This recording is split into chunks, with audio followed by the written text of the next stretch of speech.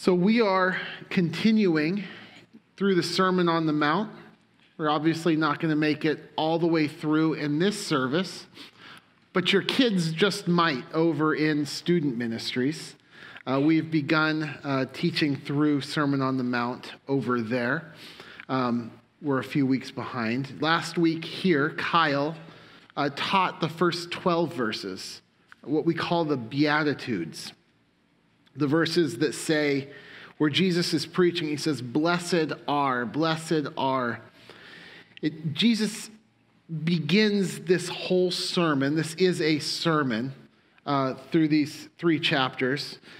Jesus begins the sermon with the assumption that his disciples are different than the world around them, that they are otherworldly. He refers to God as their Father, and he opens the sermon by saying, let me tell you what true blessing is. In true blessing, every single one of these statements of you are truly blessed when, or true happiness is found when, flies in the face. It's the counterpositive. It's the opposite of what the world would think is blessed. Blessed are the poor in spirit. The world would say they would be pitied, maybe helped. Jesus says theirs is the kingdom of heaven. Blessed are those who mourn. The world might pat them on the back or say tough luck, and Jesus says those are the ones who are going to truly be comforted. Blessed are the meek. The meek are going to inherit the earth, not the powerful, and so on and so forth. Jesus actually declares how things truly are in the kingdom. And they're not the way that they look when you're looking through the eyes of the world. Those of faith, those who've been saved from this world into God's heavenly kingdom, they're now living for a new king. And even if they lose everything in this world and gain in the next, they are truly blessed. So for the Beatitudes to make sense, for this whole worldview that Jesus is laying out to make sense, you have to look beyond this world, that life in this world is a precursor for, a preview of, foundation for a life that's far greater, far more substantial, and that while you live in this world, you aren't living for the kingdoms of this world, but the kingdom of heaven.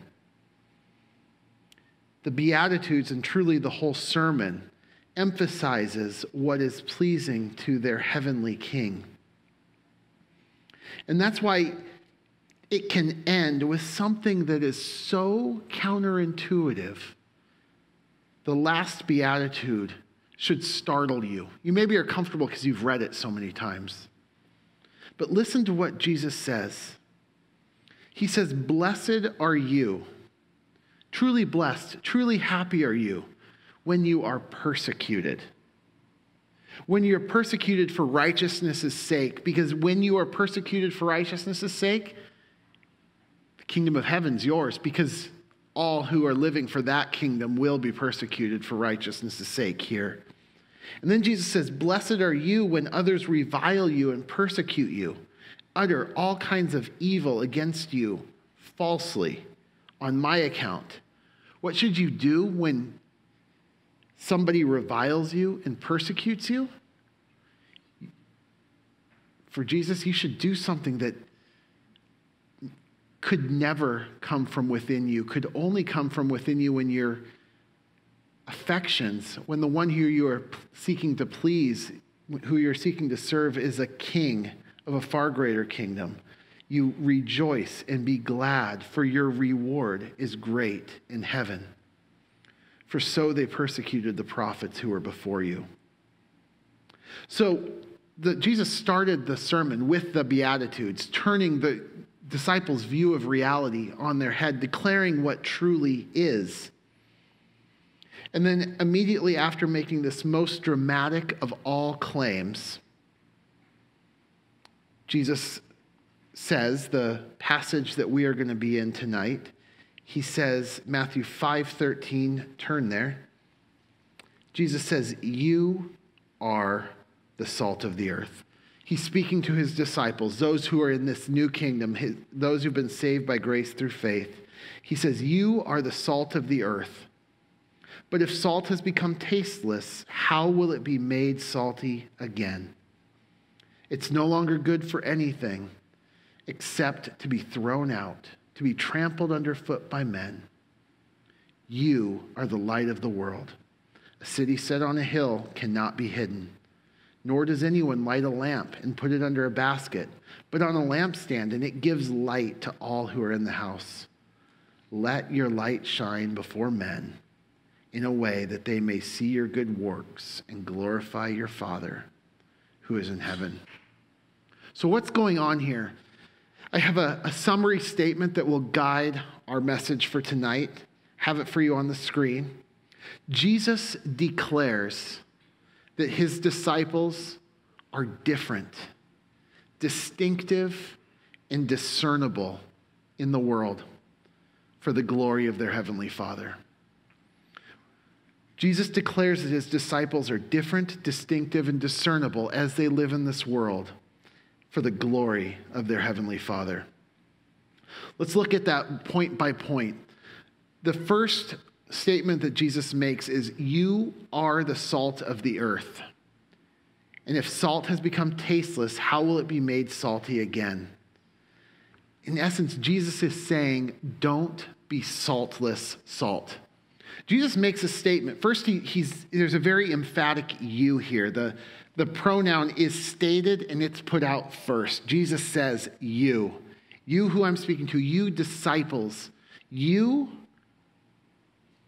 are something. And he's not just speaking to people in general, right? This isn't just a message that the whole world can open this book and say, okay, I'm salt. No, there is a very particular people. Those who've been saved, Jesus' disciples, his true disciples who are distinct from the world. He says, you are the salt of the earth.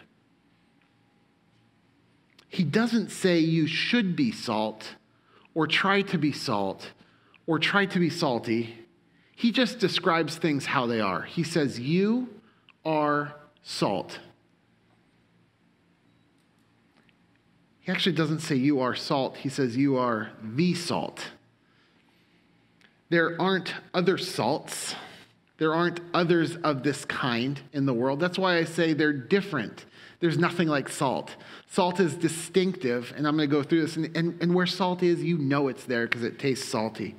And Jesus says, you are the salt of the world. God has made his children, Jesus' disciples, salt. What is he talking about? What does it mean to be salt? Well, we actually have a glimpse here. He says, you are the salt of the world, but if salt has lost its taste, how shall its saltiness be restored? There are so many pages in commentaries talking about all the uses of salt. I mean, I think there's like 20 some. I listed them out. I was trying to figure out what's going on here. What does he mean, you're salt? And he sort of says it. He goes, if salt has lost its taste.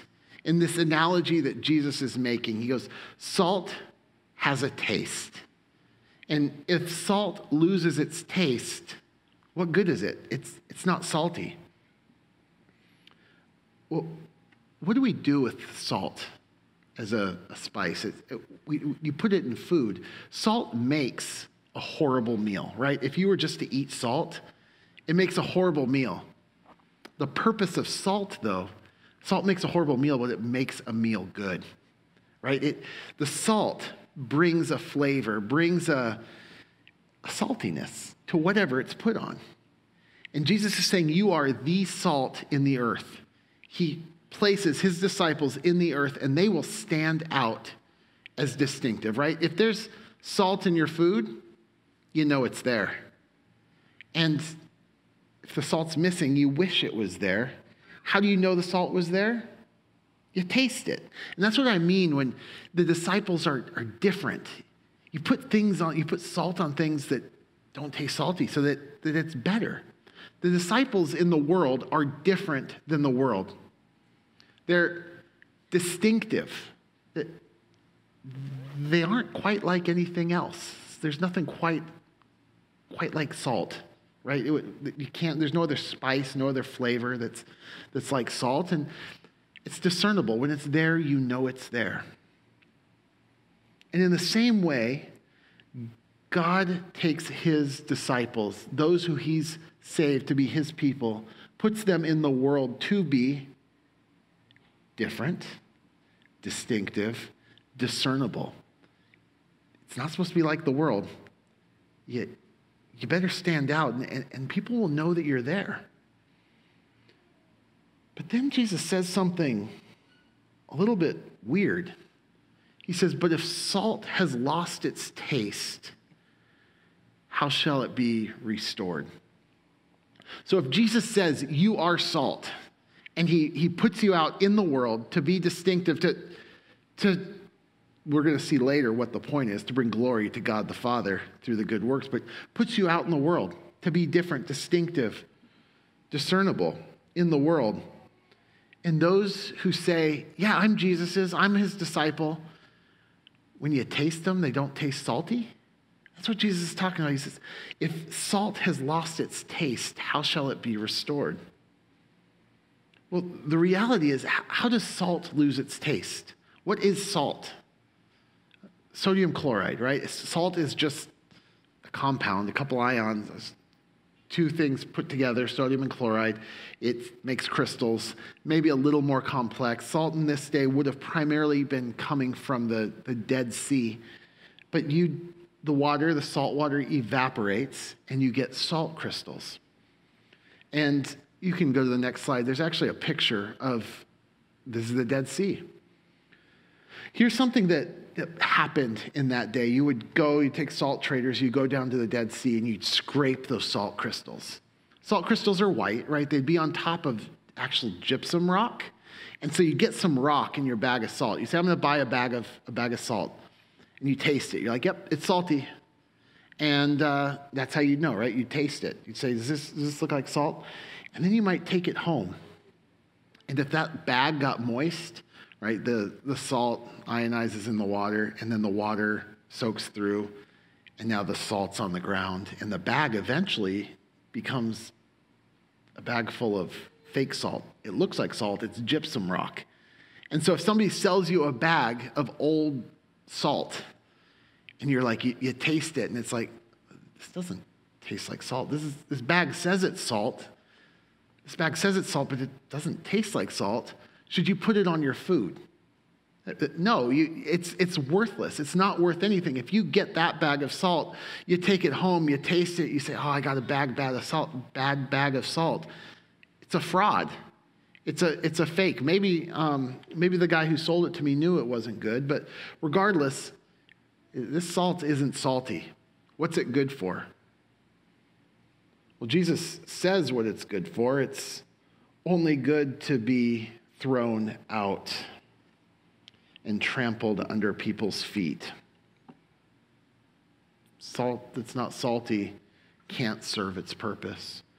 And Jesus says, how can it be restored? And the reality is it can't. If you get a bag of salt that says it's salt and it's nothing but rock, that bag is worthless. It's not what it claimed to be. It's a fake. Throw it out. And there are people in this life. Jesus had a lot of followers who said, I want to follow Jesus. And they were following him for all the wrong reasons. They said, I'm a follower of Jesus because I want the kingdom that's coming. I want to be free of Roman rule. Some of them maybe liked the idea of being forgiven of sins, or maybe the food that Jesus made with the miracles, or liked to be healed of sickness, or just wanted to be with the popular guy. They said, I'm a Jesus follower. And the reality was, when you looked at their life, they didn't taste like what a Jesus follower is. They didn't taste salty. What's God the Father who looks into the hearts of man, and he evaluates every action going to do with that fake believer. Well, at the end of the Sermon on the Mount, Matthew 7:21, Jesus says, "Not everyone who says to me, 'Lord, Lord,' will enter the kingdom of heaven." Right? Somebody might say, "Jesus, you're my Lord." But not everyone who says that's going to get in. Not everyone who says, "I'm a follower, I'm salt. If Jesus makes us salt, I'm that." Not everyone who says they're salt is true salt. Not everyone who says, "Lord, Lord," is actually going to enter the kingdom of heaven. But he who does the will of my Father who is in heaven will enter. Many will say to me on that day, "Lord, Lord, in your name did we not prophesy, and in your name cast out demons, and in your name do many miracles?" And then Jesus will declare to them, "I never knew you. Depart from me, you who practice lawlessness." Or in Matthew 13:24, Jesus teaches the parable of the weeds. You can just listen. Turn there if you want, Matthew 13:24. He presented another parable to them, saying, "The kingdom of heaven may be compared to a man who sowed good seed in his field. But while his men were sleeping, his enemy came and sowed tares among the wheat and went away. But when the wheat sprouted and bore grain, then the tares became evident also. The slaves of the landowner came and said to him, 'Sir, did you not sow good seed in your field? Then how does it have tares?' And he said to them, 'An enemy has done this.' The slaves said to them, do you want us then to go up and gather it up?' But he said, 'No, for while you're gathering up the tares, you may uproot the wheat.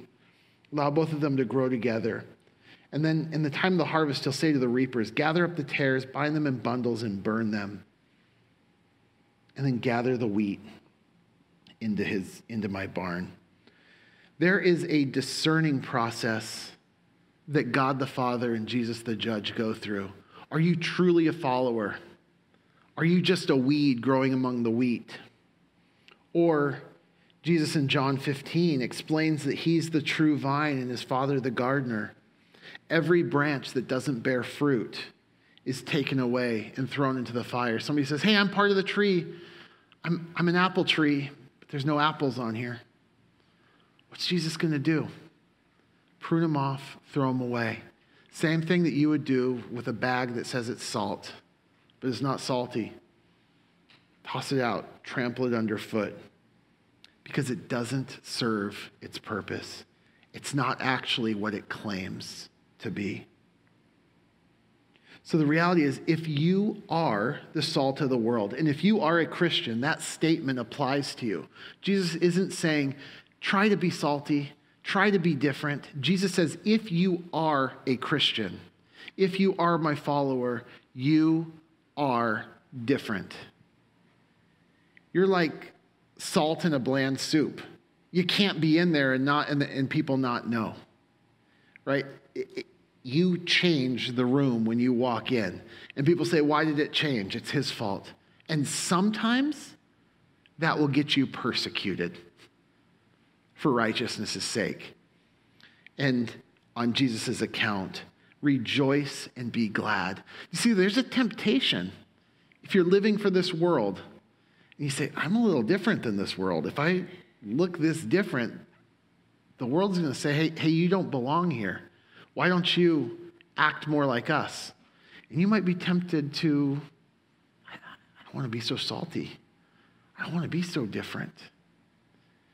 And the reality is, if you were made to be different, and if you act like you're not, what does that say about who you truly are? Jesus made you when you became his. Jesus made you like him, which is otherworldly. Jesus says, you are the salt of the earth. There's nothing like a Christian in the world. When a Christian is in the world will know it because you're different, and they'll know it's you. On the flip side, or on the same point, Jesus goes on in Matthew. He says, you are the light of the world. Another you are statement says, you are the light of the world. A city set on a hill cannot be hidden. Nor do people light a lamp and put it under a basket, but they put it on a stand, and it gives light to all in the house. So just like the first statement would have been, don't be tasteless salt, don't hide your light.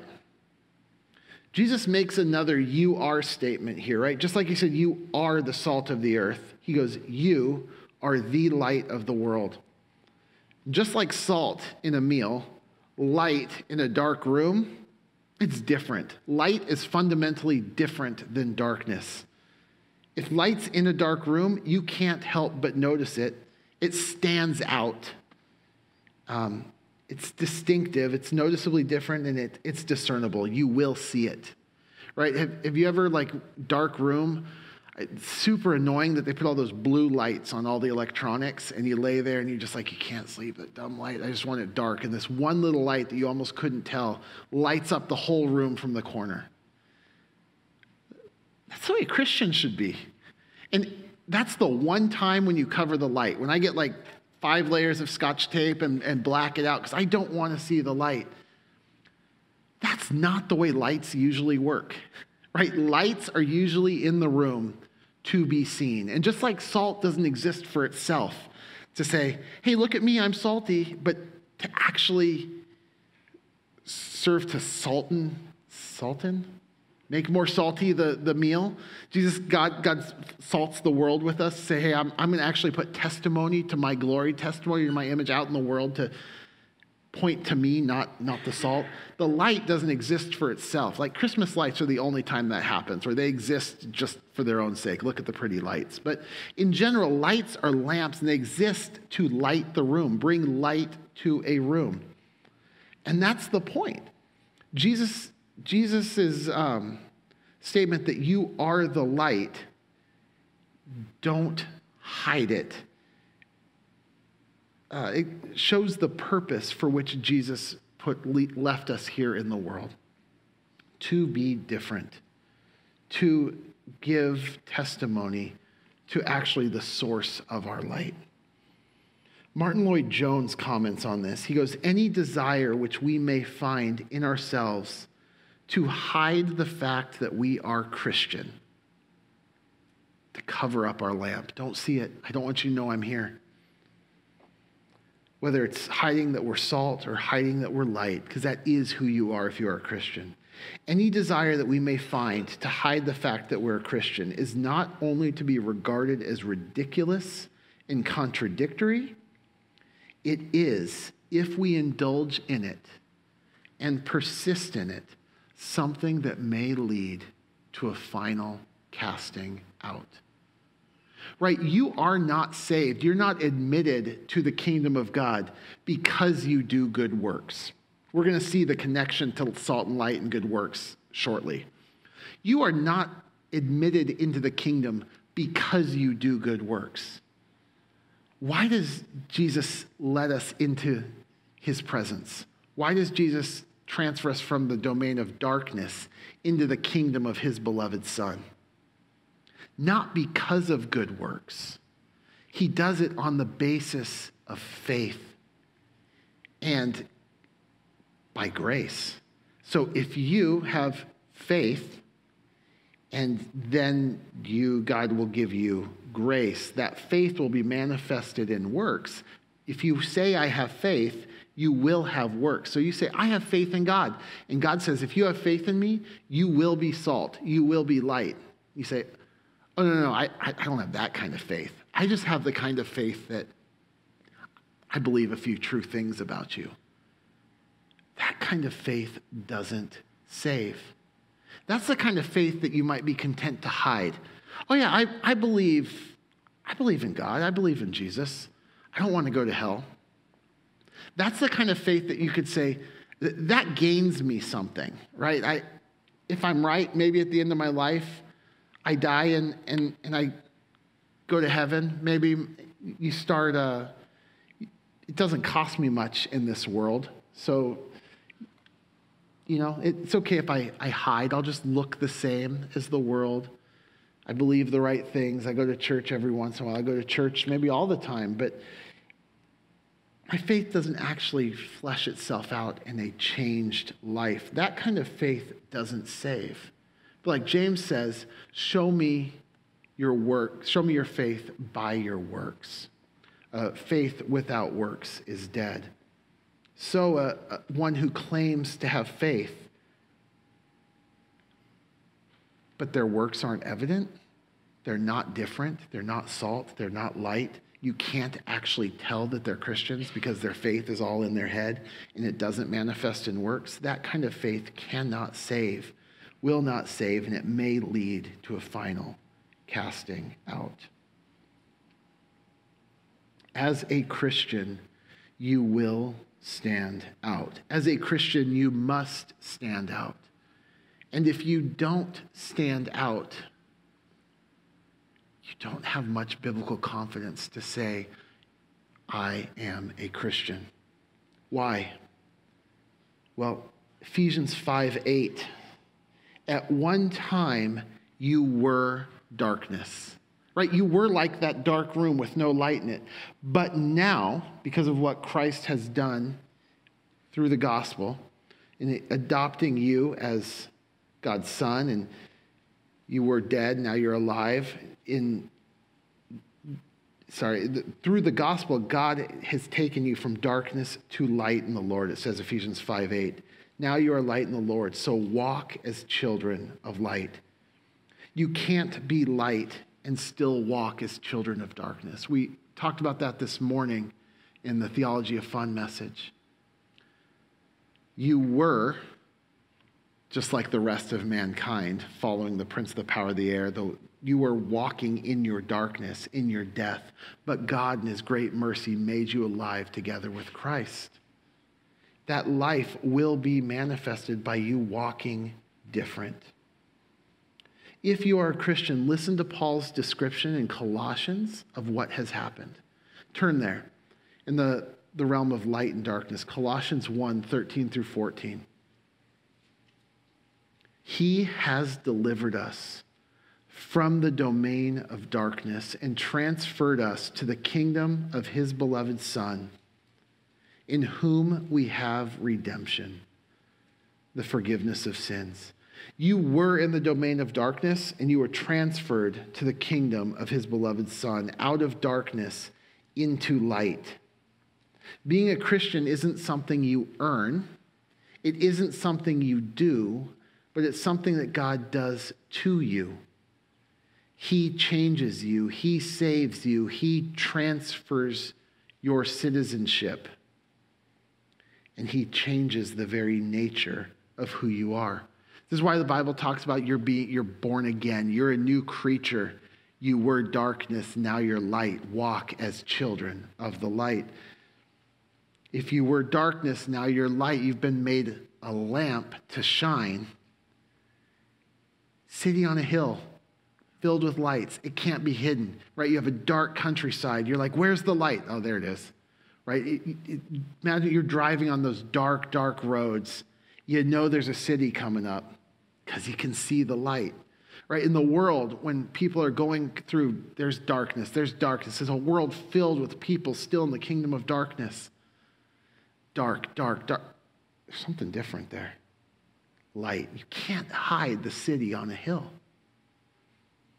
And God didn't make you a lamp for you to hide under a basket so nobody could see. He made you a lamp and left you in the world so that you could shine and fill the room with light. Give light to all who are in the house. And it's that light through which God draws some to himself and gets glory as we honor him with our lives in this world. And that's the conclusion. Shine for your Father's glory in the world. So right after he said, don't be saltless salt. Don't hide your light. He actually didn't give any commands here. Those are my commands. The statements are just statements of who you are. You are salt. If salt's lost its saltiness, it can't be restored. It'll get tossed out. You are light. Light can't be hidden. You're not going to hide it. Now he gets to the command. This is the only command of the whole verse, of the whole passage. The command is shine. That's the imperative. The imperative here is shine. That's the only command Jesus gives us in this section. He says, shine for your Father's glory in the world. Let's read it. Matthew 5:16. In the same way, let your light shine before others. And there's a reason. So that they may see your good works and give glory to your Father who is in heaven. Like I said, this is the only command. Let your light shine. Did you notice that there's another time in the Gospels when Jesus says somebody is the light of the world? You guys remember where that is? John 8:12. Jesus actually says, I am the light of the world. Whoever follows me will not walk in darkness, but have the light of life. Jesus is the light. We follow him. You will not walk in darkness. In fact, you're going to be transformed into his likeness. And the light that the world sees when he says, you are light. You are the light of the world, just like Jesus. Different, but the same nature, being formed into his image. It's not your light that comes from you. It's Jesus' light that shines through you. And it's there for a purpose. To illuminate your good works that he actually prepared beforehand, all for the glory of God the Father. Let's dig into this a little bit more. This verb, the shine, this is the only time that this verb is used in the Bible to describe a person who's not Jesus. It's when we shine, it's the radiance of our Father, the radiance of our God into whose likeness we're being transformed that shines out of us. It's the same verb, that shine verb. It's the same verb that's used to describe the appearance of Jesus when he is transfigured in Matthew 17:2. It's the verb that describes the light in the cell when the angel of the Lord appears to Peter. Turn to 2 Corinthians 4:6. That same word shows up twice here. For God who said, 2 Corinthians 4:6, God who said, let light shine out of darkness. When did God say that? When did God say, let light shine out of darkness? Day one. Light be, and light was. He did it with a word. That same God, he shone into our hearts. So God's doing the shining to give the light of the knowledge of the glory of God in the face of Jesus Christ.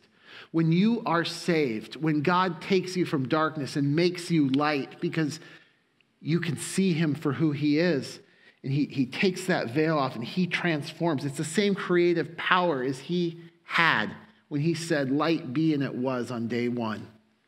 He says, light into that heart, and light shines. Why does light shine into our heart? So that you can be the light of the world and shine forth for the Father's glory. We are to let our light shine because we are shining with the light of Christ into whose image we're being transformed. I don't have time to park here. You can look back at 2 Corinthians 3:18. It's pretty cool. We could do a whole thing on that. But we're being transformed. I wish I could go there. I can't. But this light analogy, dig into it in 2 Corinthians 3 and 4 in light of Jesus' teaching in the Sermon on the Mount. The reality is the distinctiveness of our lives, our saltiness, our lightedness it should be seen most clearly in our good works. Ephesians 2:10, you guys know this, right? We are his workmanship, created in Christ Jesus for good works which God prepared beforehand that we should walk in them. When our Father predestined us to be holy and blameless before the foundation of the world, when he predestined us for adoption in love, that's Ephesians 1. He had in his divine providence good works prepared. Think of that, before he ever made anything, before he even said, let light be, and it was. He says, that one, that enemy, I'm going to predestine them to be my child in love, and I'm going to prepare good works, and I'm going to work them. They're going to be my workmanship. I'm going to craft them into just the perfect being. He actually uses trials. That's why we're joyful in trials. Count on joy when you face trials, because the testing of your faith produces endurance. Let endurance have its final result, that you may be perfect and complete. God's forming you into just what he wants you to be. He uses trials, he uses blessings, he uses all kinds of things to accomplish that. But he's not doing it randomly. Before he made anything, he said, I have a good work for you. I need to make them my child. I need to transform them. I'm going to have them do that good work. And so in this passage, Jesus is simply saying, you need to let your light shine, because one of the purposes of those good works is that they're going to be seen. Not all good works are going to be seen, but if you're light and salt, they'll see you whether you want to or not. Jesus said, don't hide your saltiness, don't hide your lightedness, but light in a room, you know it's there. Salt in a meal, you know it's there. And one of the purposes of those good works is that your light shines on it, and the world can give glory to your Father who is in heaven. Remember the immediate context here. What good works does Jesus have in mind for the world to see? Do you remember what the immediate context was right before he jumped into this statement, you are salt? It was, blessed are you when others revile you and persecute you falsely on my account. Rejoice and be glad, for your reward is great in heaven.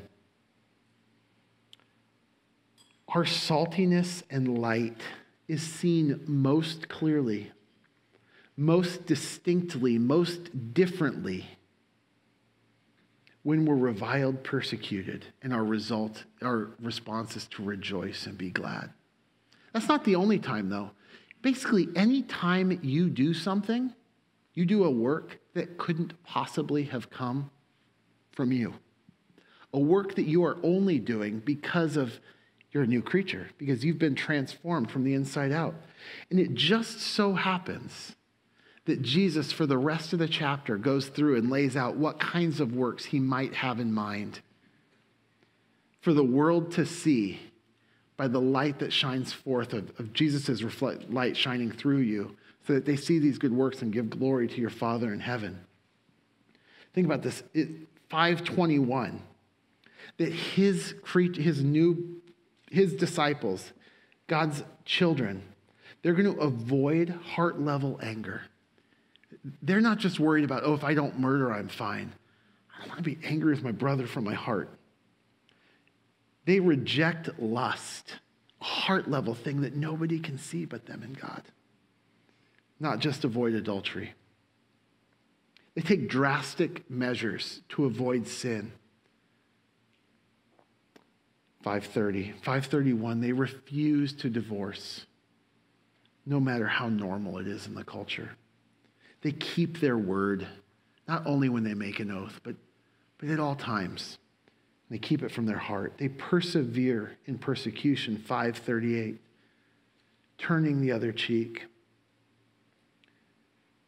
Look at 5:43. Let's read this together to get a glimpse of how the Father is glorified when the world sees good works in us.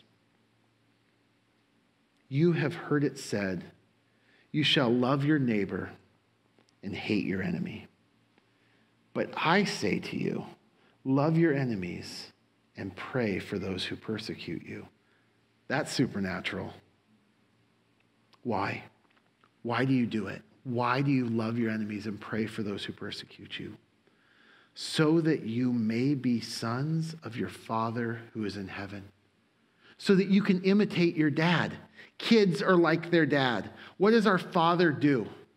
Well, it says, not only did he reconcile us, not only did he give us all kinds of grace, even while we were his enemies, right? While we were enemies, he reconciled us, justified us. He died for us, gave his son for us. But here, just common grace. Our Father in heaven, we're not living for this world, we're living for heaven. Our Father in heaven, he makes his sun rise on the evil and on the good. He sends rain on the just and the unjust. Every time it rains, every time the sun rises, remember, oh, my dad loves his enemies. My Father loves his enemies. He adopted me as his child. I will love my enemies. I'll pray for those who persecute me from the heart. That's what looking like salt and light will be. If you do that, you're going to stand out, right? Loving those who love you, being nice to those who give you something, the world can do that. Loving your enemies? Well, that's only going to come from you living a life for a world beyond this, and for a king who's your Father, who loved you while you were his enemy, sent his son to the cross to bear your sin in his body on a tree, so that if you have faith in Jesus, there's no other way to become God's child than this. If you have faith in Jesus, he takes your sin that should be judged in hell, places it on Jesus, takes Jesus' righteousness, places it on you, takes your darkness, does away with it, and takes Jesus' light and makes you light to shine in this world for God's glory. Every single one of these things that Jesus calls us to, every one of these good works that will bring the Father glory, it's not merely a work, and it's not done to earn God's favor. It's supernatural, flowing from from a changed relationship with God. These types of works are evidence that you are completely new. And if you are in Christ, you are new. You are salt. You are light. So the point isn't, hey, I want to show the world my good works. I need to make sure that they see all my stuff. That is not, or all my good works. I need to make sure that they see me giving money to the poor.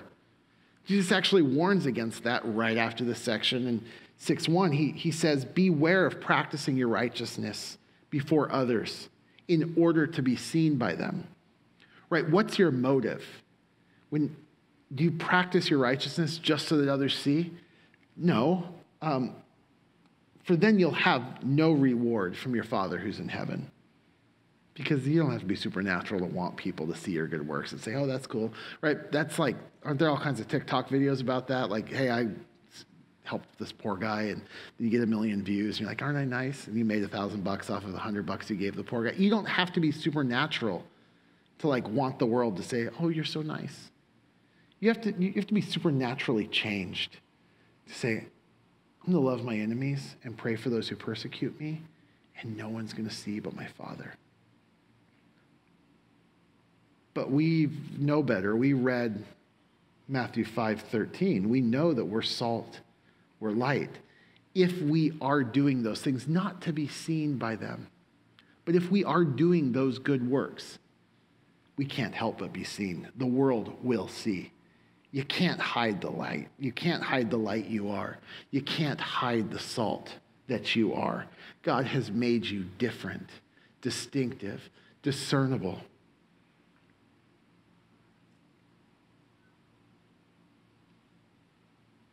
God has changed you from the heart. God has changed you from the very nature of who you are. He has transferred you from the kingdom of darkness to the kingdom of light. And he has prepared good works for you to do for his glory. So let's walk in them. This isn't optional. This is who we are by God's grace. Let's pray. God, thank you for making us different.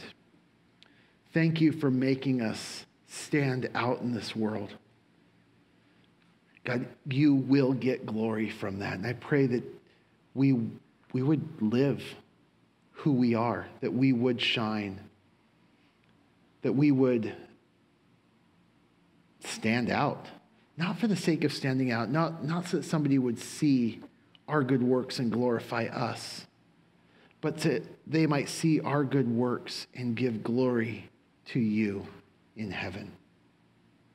God, this is all from you, all for you. May we never put any hope, any stock before you that these good works justify us before you.